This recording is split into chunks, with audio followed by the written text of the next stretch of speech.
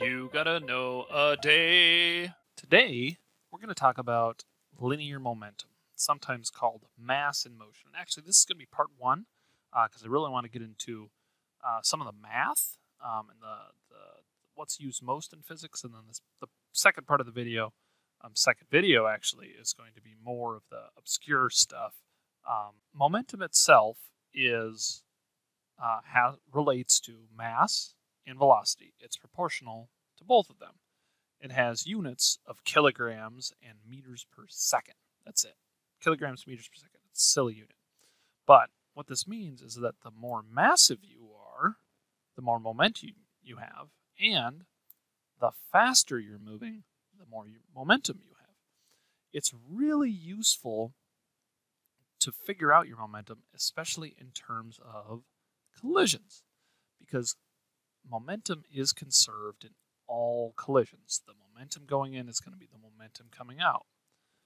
And that is for elastic collisions like this one, where objects collide and bounce off of each other. And it's also true for inelastic collisions. And this one is, I think, the least intuitive. But basically, if something collides with something and sticks, then the momentum is absolutely still going to be conserved. That's an inelastic collision. There's also a connection to Newton's second law. I like asking about this.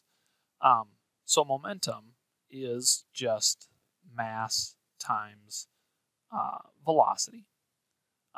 And if you figure out how momentum is going to change with time, essentially, more specifically, because if you have a constant mass, we're going to be looking at how the velocity changes with time.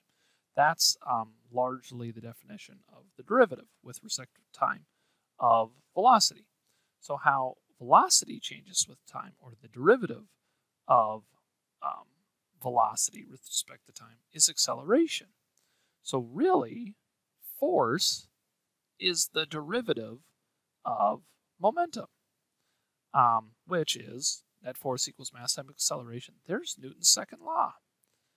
So really, a clue they like to ask about is the time derivative of momentum is force. There's also something that relates to momentum as well called impulse. Impulse is essentially force exerted over a time. That's the impulse on something. So a good way to think about it is with a boxer, right, getting punched. So if you ride a punch, like you essentially move with the punch, you increase the amount of time that force is in contact with your face, and as such, your face is going to feel less force. Whereas if you don't, you just take the punch full on and don't move your face with it. That's a short amount of time that the punch is in your face. You get a big amount of force. Impulse, this force over a time, is going to be equal to your change in momentum. So that's the change in momentum for one object. It really comes from, if you look at mass times change in velocity over time, this is really just another Newton's second law. But if you multiply that time over, you get a quantity called impulse, letter J, and it's equal to how much your momentum changes, and that's impulse. And there's even a connection to kinetic energy. So kinetic energy is how much energy you have due to moving.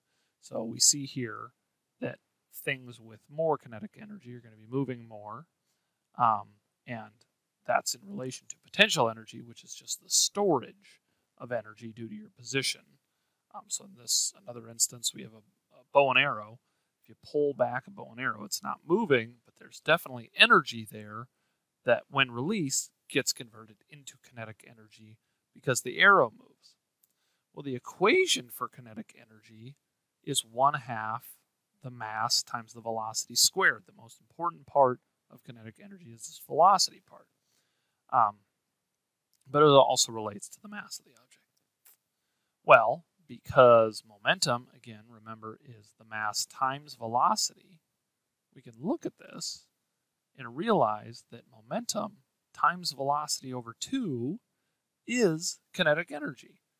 We replace one of the m and one of the v's with momentum, we have this. And also, if we divide by m, we get momentum squared over 2m is the kinetic energy. Sometimes they ask questions relating kinetic energy to this quantity, and this is how it is. Momentum times v over 2 is your kinetic energy.